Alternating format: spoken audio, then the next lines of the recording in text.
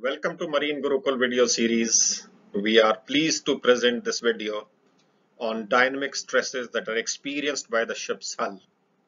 Dynamic because these stresses keep changing as the sea waves go past the ship's hull. So the dynamic stresses are the stresses induced because of the relative motion of the sea waves with respect to the ship's hull. We hope that before you continue with this video, you have watched and understood the earlier video titled Static Stresses. If not, it is suggested that you watch the same before proceeding ahead with this one. The dynamic stresses, which are, as already said, induced because of the relative motion between the ship and the sea waves, include hogging, sagging, penting stresses, pounding stresses, raking stresses, torsional stresses, vibrational stresses, and sloshing of the liquid in the tank. So stresses induced because of the liquid sloshing in the tanks. Dynamic hogging. We have already studied about the longitudinal deformation of the vessel when the vessel is stationary in calm or static seas under the static stresses, leading to a situation wherein the vessel may hog or sag.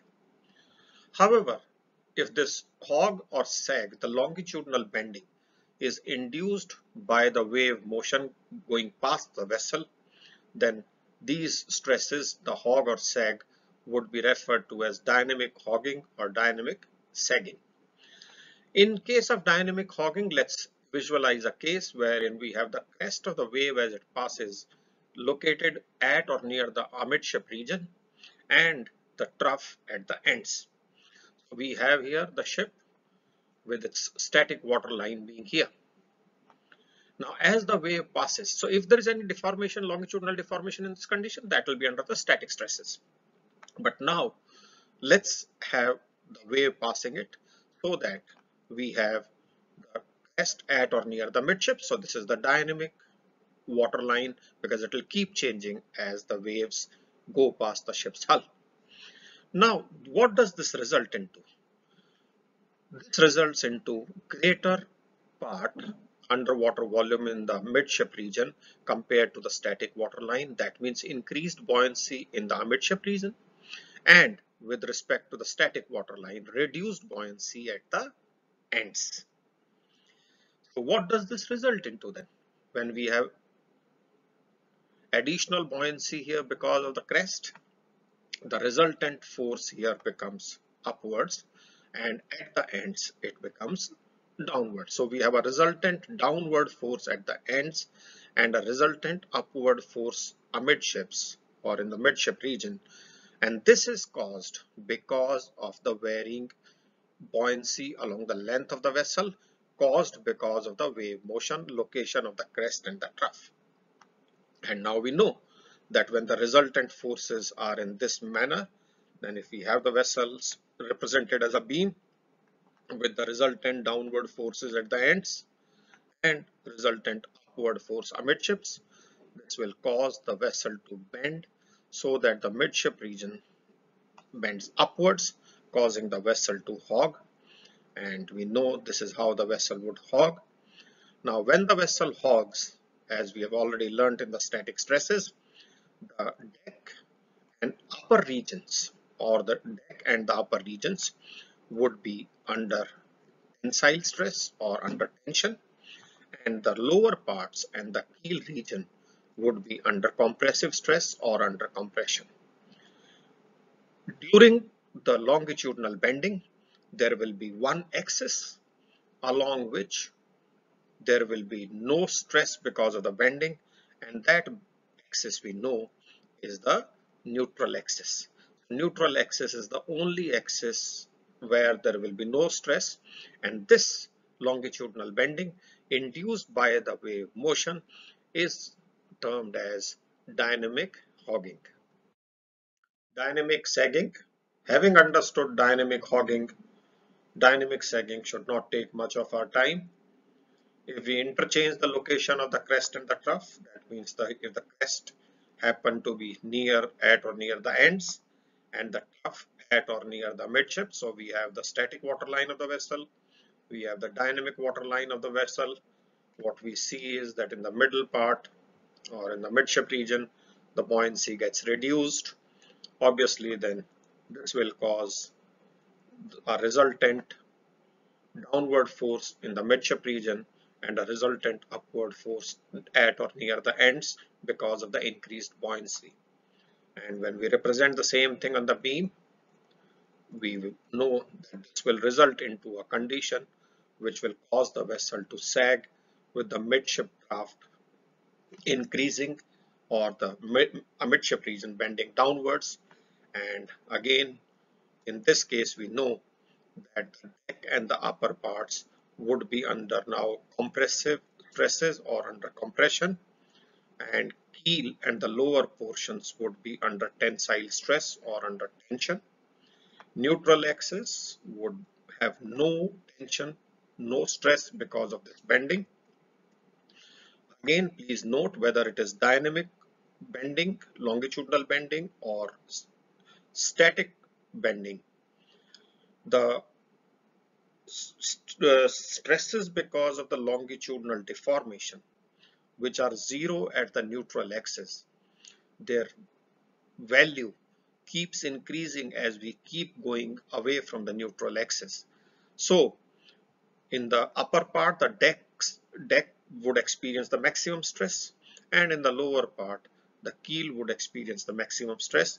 So as we keep going away from the neutral axis, the stress because of the longitudinal bending will keep increasing.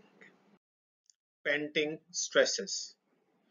Under the static stresses, we had learned that the water pressure at any point on the hull depends on the depth of that particular point below the water surface.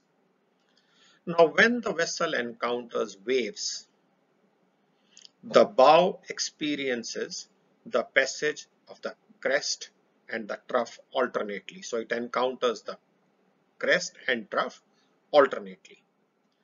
This alternating passage of the crest and the trough causes the pressure on the immersed hull to alternately increase and decrease. Let us see this diagram here where we have the side view or the profile view of the ship's bow with the static water line being shown here. Now at any point, let's consider the ship's hull at any point below the static water line, and let us say this is the hull because of the stresses imposed by the water pressure in the static condition. Now, if now the bow encounters a crest, then the draft you can see here, when the crest passes the bow, the draft here increases, thus increasing the depth of the point where this hull is being considered in the lower diagram, and therefore the water pressure on this hull plating increases inwards, which is being shown by these green arrows here, and they tend to deform the vessel plating inwards with respect to which one? What condition of the plating? With respect to the plating as it was in the static condition, right? And this may cause the plating to deform inwards as shown by the green broken line. Now, crest is not going to be there permanently. Crest goes past the bow, and now the trough reaches the bow. When the trough reaches the bow, you can see with this red water line, the draft is decreased. When the draft is decreased now, the water pressure on this hull also reduces. So basically the reduced water pressure will basically as if the hull plating is being pushed outwards, and it will tend to deform to this red broken line. Now the full lines show the plating condition in the static condition, and then we see that as the crest and the trough alternately pass, that will tend to cause the plating to move in and out alternately. So this alternating water pressure on the hull plating causes an in and out motion of the plating, and this is as if the lungs of a person who's done heavy exercise and is panting for breath, the lungs expand, contract, expand, contract. So the plating tends to behave like a bellow or the lungs, and therefore this in and out movement of the hull plating caused because of the varying water pressure is called as panting. And like any other deformation, this will also tend to set in some stresses, and the stresses are called as the panting stresses. The panting effect is most pronounced at the bows, and especially when the vessel is making a headway. Pounding stresses. Now, when a vessel experiences head seas or nearly head seas, that means waves are coming from right ahead, the bow may encounter the crest, and when the bow encounters the crest, the bow will ride the crest. The, if the bow is riding the crest, obviously the trough would be somewhere in the after part. Where would it exactly be located would depend on the wavelength and the length of the ship. Let us consider this first condition in the diagram A, which has come up on the screen, wherein the bow is riding the crest and the trough is somewhere near the after part of the vessel. Now the wave passes relative to the ship, the crest passes to the after part or near the stern, and now the bow encounters the trough as shown in this diagram B. In diagram B, we have the crest passing to the after part, and the bow encounters the trough. Now, in rough seas, when the vessel encounters these waves, very often during the pitching of the ship, the bow gets lifted clear of the water, as you can see in this diagram. Now, with the bow having been lifted clear of the water, the weight of the forward part is acting downwards. Increased buoyancy in the after part is also acting upwards from the after region. Now, vessel is clear of the water, or rather the bow is lifted clear of the water. The weight of the bow and the increased buoyancy from the after part all getting together and may often cause the bow to slam or hit the water surface. So the bow may slam the water surface or pounds on the water surface. This slamming of the bow on the water surface is called as pounding. And obviously, the region which is most susceptible to pounding is the forward part, and the forward part experiences the stresses which are induced because of the bow slamming or the bow pounding, and these stresses are called as pounding stresses. Raking stresses. When a ship rolls, it rolls about an imaginary axis which runs in the fore and aft direction through the ship's center of gravity. This axis about which the vessel rolls is referred to its axis of roll.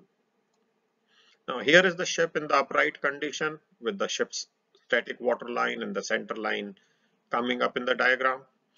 And if the center of gravity of the ship happens to be here, then a fore and aft axis through the center of gravity, which will appear as a dot only in the cross-sectional view, represents the vessel's axis of roll.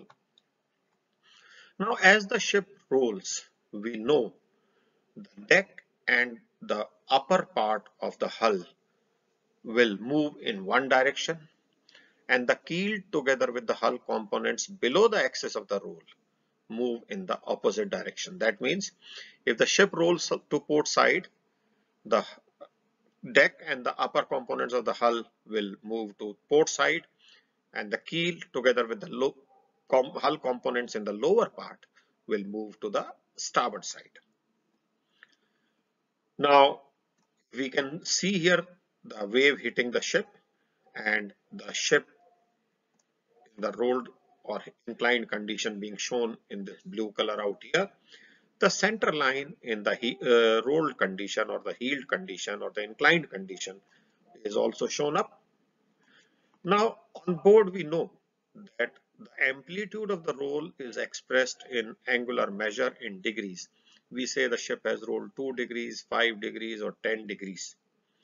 But the different hull components experience different amount of linear displacement for the same angle of roll. You can see in this diagram that at the level of the axis of the roll, the center line of the ship in the upright condition and the center line in the inclined condition are meeting. But as we go away from this axis of roll, they keep opening up. That means the hull components which are located far off from the axis of roll experience a greater linear displacement compared to the hull components which are closer to the axis of the roll for the same angle of roll that the vessel may have experienced. Now, as the vessel rolls from side to side, the hull structure experiences accelerating forces. Why? Because when the vessel reaches one extremity of the roll, it is at rest. Then it starts moving, it will pick up speed, gain speed, and then the speed has to reduce, and then it becomes zero again at the other extremity of the roll. So while it rolls from one extremity to the other, the vessel experiences accelerating forces. The deck and the keel being farthest from the axis of the roll will obviously experience maximum accelerating forces. Why? Because they experience the maximum transverse displacement, as already discussed, that the points closer to the axis of roll have lesser transverse displacement compared to the points on the hull which are farther away from the axis of roll. This causes these accelerating forces, and these also varying with the distance from the axis of roll, cause the deck to move sideways relative to the bottom structure, as you can see with these broken lines coming up in the diagram.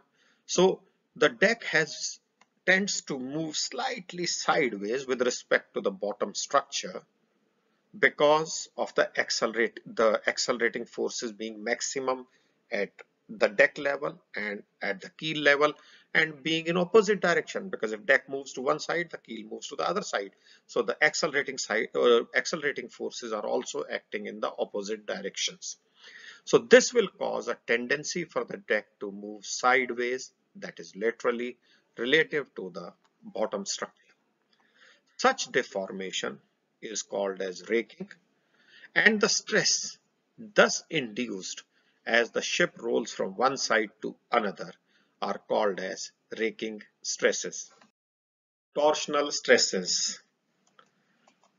We know that when the vessel encounters head seas or nearly head seas, they'll primarily set in pitching motion, and pitching induces pounding stresses. Contrary to this, if the vessel experiences beam seas or nearly beam seas, they are going to induce rolling motion, and rolling will induce the raking stresses.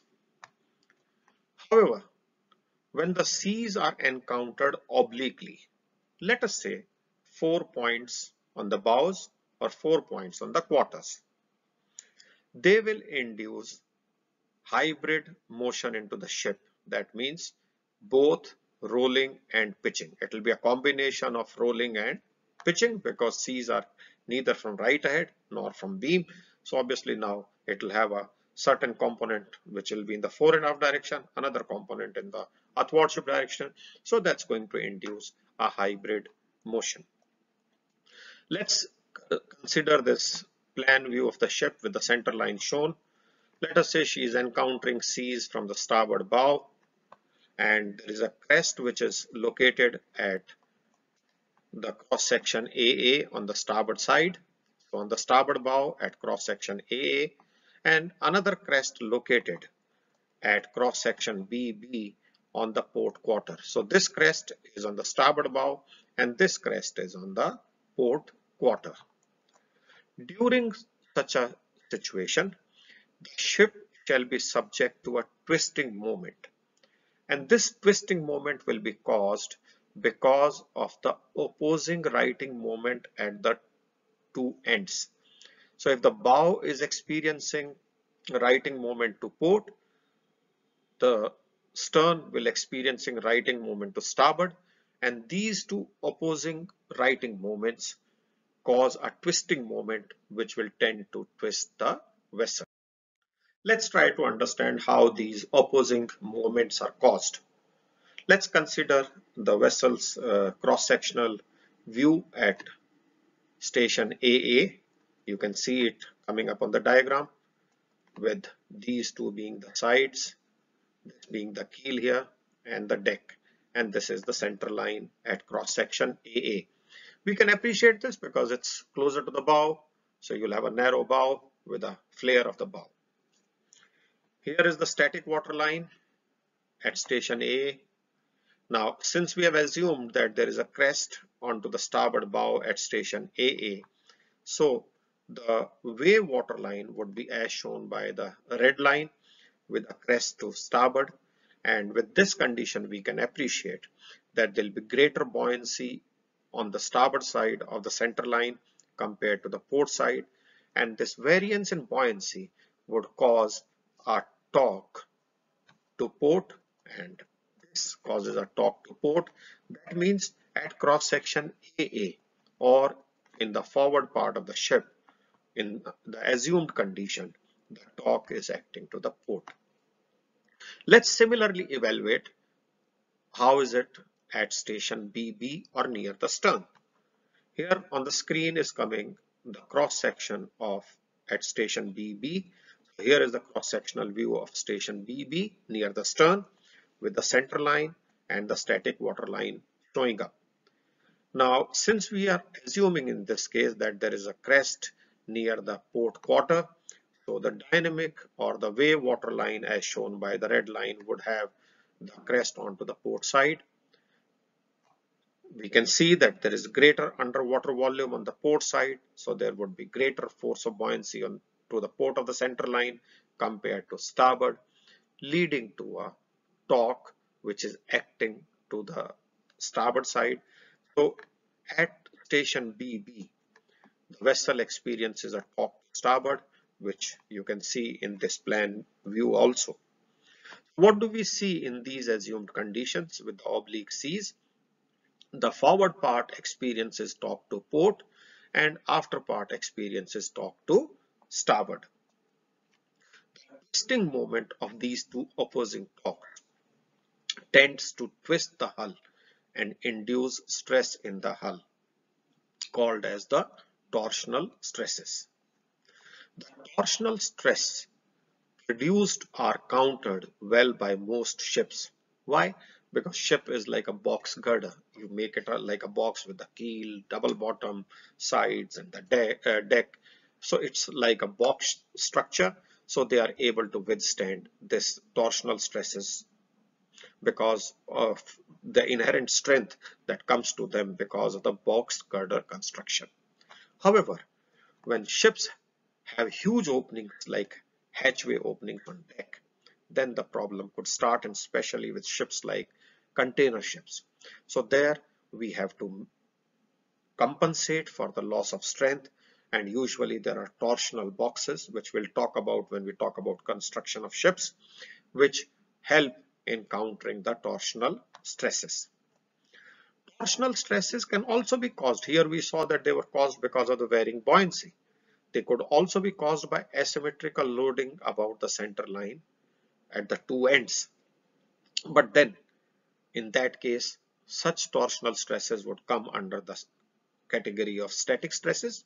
But since loading is under the control of the ship's team, so loading the torsional stresses because of asymmetrical loading are usually taken care of, and therefore this torsional stress has only been studied under the dynamic stresses and not under the static stresses. But please remember that if we are not careful about the loading, then asymmetrical loading can also lead to torsional stresses. Vibrational stresses. We know what vibrations are. These are mechanical oscillations in any object about its point of equilibrium. We also know that every object has something called as its natural frequency of vibration. And what is this? This is the frequency at which it shall vibrate when disturbed from its rest position. That means disturbed and left. So if you just disturb it, leave it, and the frequency at which it will vibrate before it comes back to its equilibrium position and settles, that is called its natural frequency of vibration. If vibrations are forced, and forced frequency, or the frequency of the forced vibrations, reaches the natural frequency of the object, then we also have studied something called as resonance. So the body resonates. Like any other object, vibrations are also caused on board the ships as well. The vibrations on ships can be divided into two types. One is the vibration of the hull, or the hull vibrations, which includes the vibration of the main hull structures and the local structures. So when we say substructures and local structures, we will see that in a given scenario, you may have greater vibrations being observed in a certain part of the hull compared to the other. Now that is because of the substructures and the local structures. And there is something called as machinery vibrations, which are caused because of the ship's propeller, the shafting of the propeller from the main engine, the thrust block, main engine, and other machinery. Obviously, these machineries, these moving parts, as they move, they will also induce vibrations.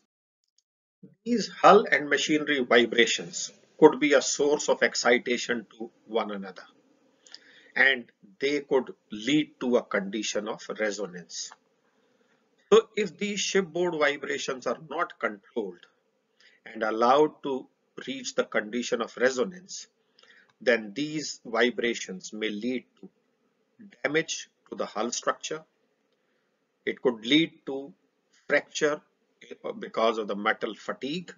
Because the metal is vibrating, it is going to be under fatigue, and the fatigue fractures could result. Loosening of the joints, fluctuation of stresses in the hull and machinery. Why?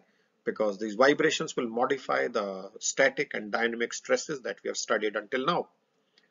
It may add to the discomfort of the crew. It may, in the worst case scenario, also lead to failure of some machinery. So these vibrations need to be controlled. And for that purpose, the ship vibration analysis is carried out and damping mechanisms are incorporated to keep the vibrations within acceptable limits. Sloshing stresses. The sloshing effect refers to the movement of the free surface of a liquid inside the container because of the movement of the container. In our context, what is the container? Container is a tank within the ship. What is the liquid? It is the liquid that is contained in the tank. Now if the tank happens to be slack, that means it is neither empty. If it's empty, then there is no problem, there is no liquid. If it's 100% full, the compartment is packed and there is no space for the liquid to move. If it's neither empty nor 100% full, then the tank is referred to as slack. So if a tank is slack, then as the ship moves, whether because of rolling or because of pitching, the liquid in the tank also would tend to move. And this liquid, when it moves from one side to another, has a strong interaction with the walls of the tank. Why? Because the liquid, when it moves from one side to another or from one end to the other, it gathers momentum. And with that force, it goes and hits the boundaries of the tank, which tries to restrict the movement of this liquid. So there is a strong interaction between the liquid and the walls of the structure that shall try to restrict the liquid motion. We know the tanks are many on the ship. They are designed to carry water ballast, fresh water, bunker, or even liquid cargo in bulk. And if those tanks happen to be slack, then A, they affect ship's stability because of what we call is free surface effect, which we shall study under the stability topic. And secondly, they produce impact force on the tank boundaries, which are also part of the ship's hull, and set stresses into them, which become part of the ship stresses, and these stresses are referred to as sloshing stresses. If these sloshing stresses are not accounted for, not taken care of, strengthening is not done to withstand them, then these sloshing stresses may possibly lead to damage of the tank boundaries also. Now we come to the end of this video. Thank you very much for watching Marine Gurukul video series. Hope you like this video, find it useful. Please do reach out to us with your comments and thoughts through YouTube channel, or you may write to us on marinegurukul@gmail.com. Thank you once again and all the very best.